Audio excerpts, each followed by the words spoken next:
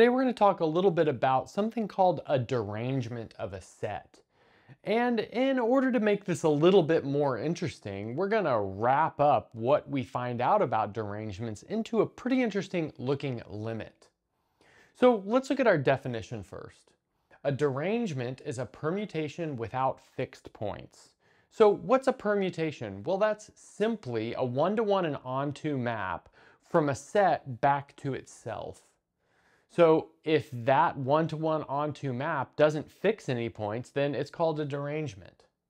Now we're going to define something called the subfactorial of n, which has the notation of, well, exclamation part and then n. And that's defined to be the number of derangements of the set containing 1 up to n. So in other words, it's the size of the set of all permutations, so in other words, elements of the symmetric group Sn, such that sigma of m is not equal to m for all m between 1 and n. So this ensures that there are no fixed points. Okay, so let's maybe look at some examples first. So we'll just take by definition for n equals 0, the subfactorial of 0 to be equal to 1. And you can think about this as maybe like the empty derangement if you'd like that. And then the subfactorial of 1 is equal to 0. That's because there's only one permutation from the set containing 1 to the set containing 1, and that is simply the identity map, which fixes everything. So if it fixes everything, well, that means that there's nothing that fixes nothing. Okay, well, so anyway, that's how we get this up here. Now for n equals 2, well, we can easily see that there's the identity map and then the map that switches 1 and 2, meaning that this is our only derangement, so the subfactorial of 2 is 1. Next up, the subfactorial of 3 is 2, because, observe here, everything is fixed. Here 3 is fixed, and the next one 2 is fixed. Here 1 is fixed, leaving those two terms over there, not terms, those two maps over there being the only two derangements. Okay, so now that we've got kind of an idea of what's going on, let's work towards this limit. Okay, so we're going to fix some notation. So let's say Dn is the set of all derangements of the set containing 1 through n. So it's defined as we have over here, right? Okay. Now we'll set little dn to be the size of dn, in other words, the subfactorial of n. But I'm using this d sub n notation just because it's going to be a bit easier to work with. And now our first goal is to find a recursion for d sub n. And we're going to do this combinatorially. So let's suppose we have sigma inside of d sub n. And this is going to kind of naturally break into two cases. So the first case is that sigma evaluated at sigma of n is equal to n. Okay.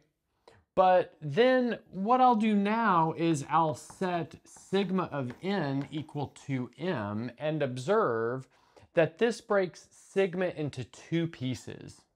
So notice sigma will send n to m, and then it'll send m back to n. So sigma has this loop right here on this set containing m and n. Recall that we know that m is not equal to n because it's a derangement. If m were equal to n, then, well, we would have a fixed point, and we know that we don't have a fixed point. And then the other portion of sigma goes like this. Notice we've got this set 1, 2, up to m minus 1, and then m plus 1 up to n minus 1. And so now sigma maps from this set back to itself. Then, since sigma is a derangement of the whole set, it's a derangement of this set. But how many elements are in this set? Well, I think we can easily count it's n minus 2 because we've taken away m and we've taken away n. We've taken away 2 elements from an n element set. So right here you can think about sigma as a derangement in d sub n minus 2. Okay, So now, well, let's count how many derangements lie in this first case.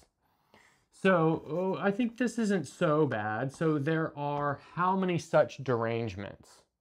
We'll observe that there are n-1 places to send n. We can't send n to itself because it's a derangement, but we could send n to 1, 2, 3, up to n-1.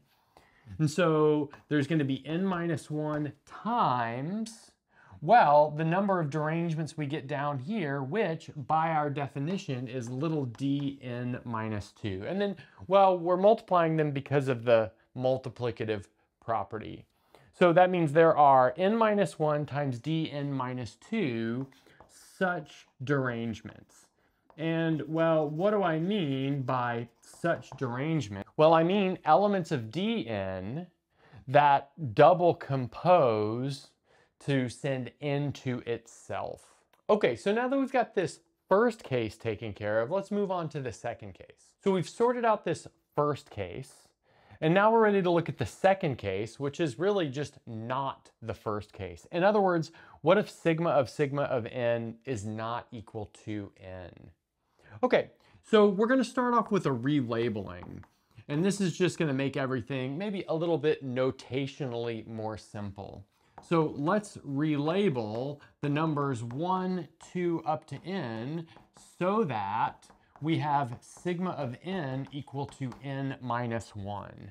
And then just keep in mind that there are still n-1 places that we can send this n. It's just we've relabeled it so that it goes to this, last possibility. But in the end, when we employ the multiplicative property of counting again, we'll use the n-1 choices for sigma of n. So just keep that in mind.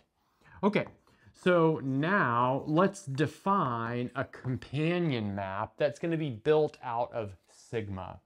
So I'm going to call this sigma hat, and what it's going to do is it's going to go from 1 up to n-1 to itself. Well, and hopefully it's a derangement because that'll allow us to do some counting here. And how will it be defined?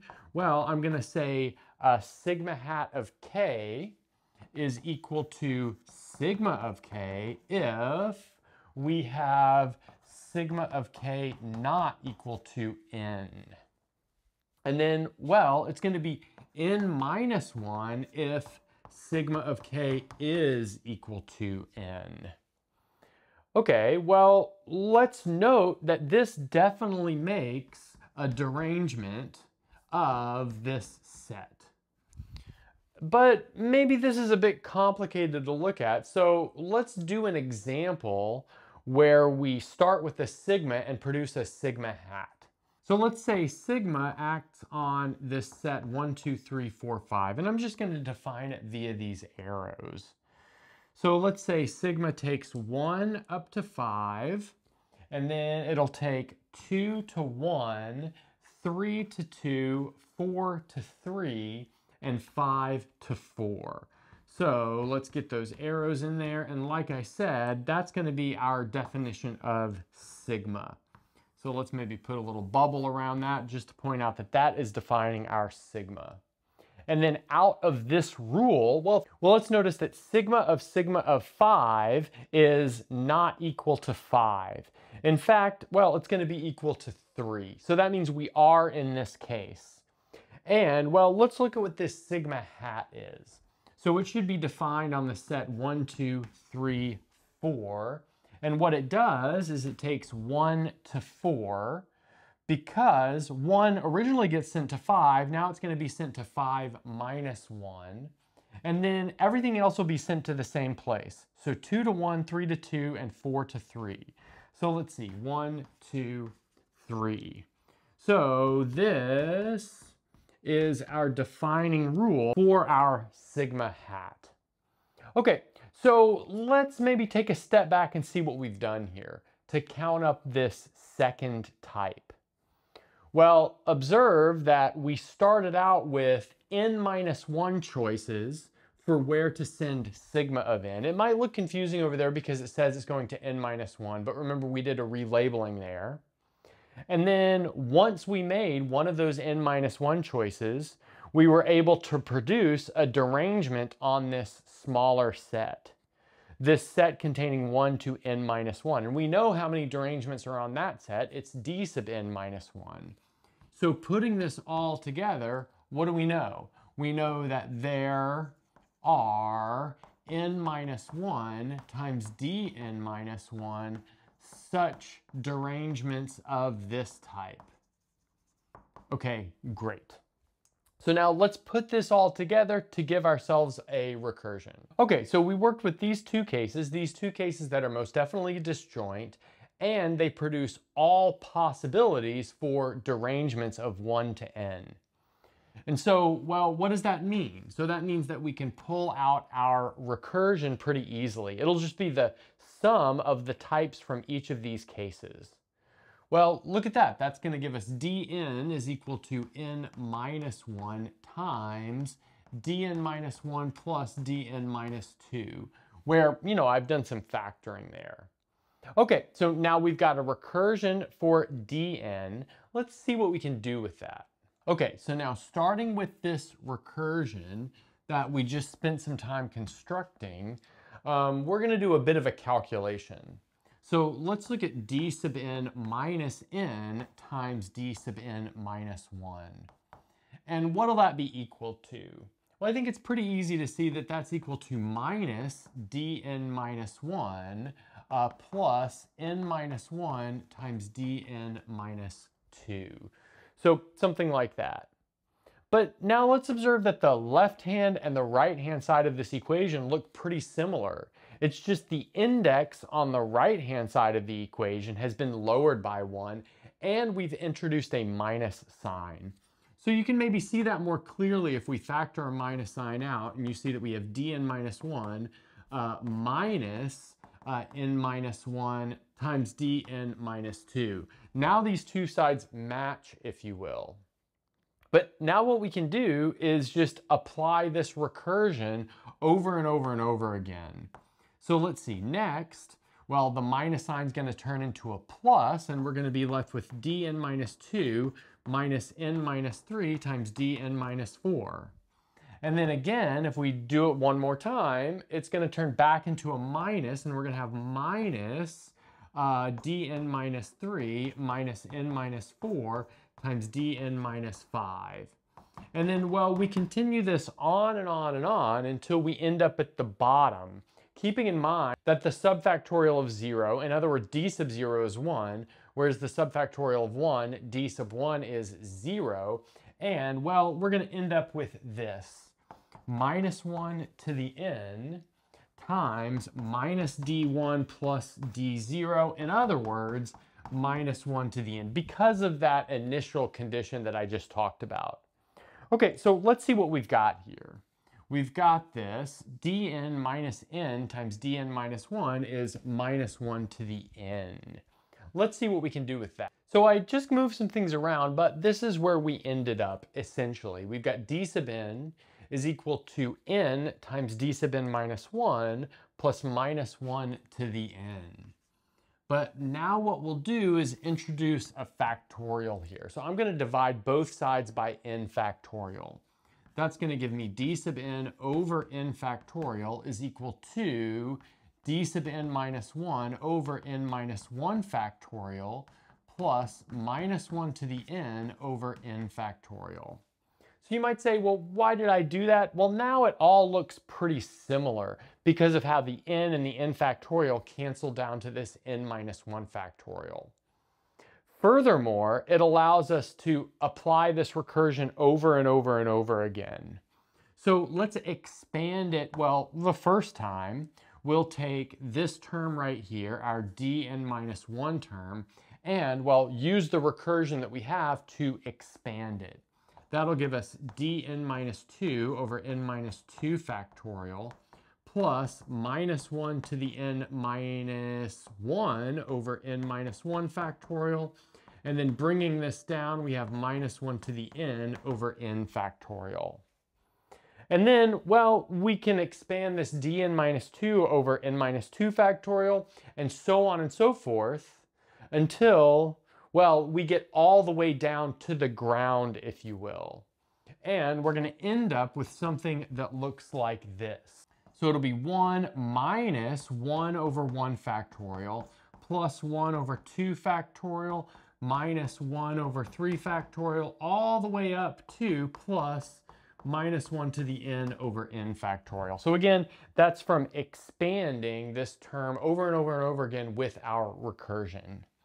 But now we can put this together and we'll have the sum as k goes from 0 up to n of minus 1 to the k over k factorial. Okay, so that's actually a really good spot to be because now we can work at our goal limit over here. So this is where we just ended up. Our dn over n factorial was this partial sum of minus 1 to the k over k factorial from 0 to n. Now I'm just going to remind myself that this d sub n was our subfactorial. So let's go back to this notation. We have the subfactorial of n over n factorial. But look, that's just the reciprocal of what we wanted to have in our limit. So that means we can take our goal limit just by, well, taking the reciprocal of this. So let's see, we've got n factorial over the subfactorial of n.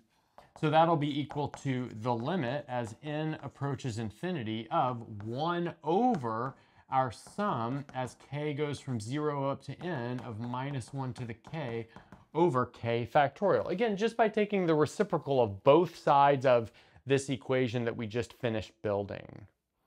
But now, well, we can just take this limit inside, turning that finite sum to an infinite sum, and we'll have 1 over the sum as k goes from 0 up to infinity of minus 1 to the k over k factorial. But hopefully that's a recognizable sum. Notice that that's exactly e to the minus 1, because giving us 1 over e to the minus 1 for the value of our limit, which can obviously be simplified to e.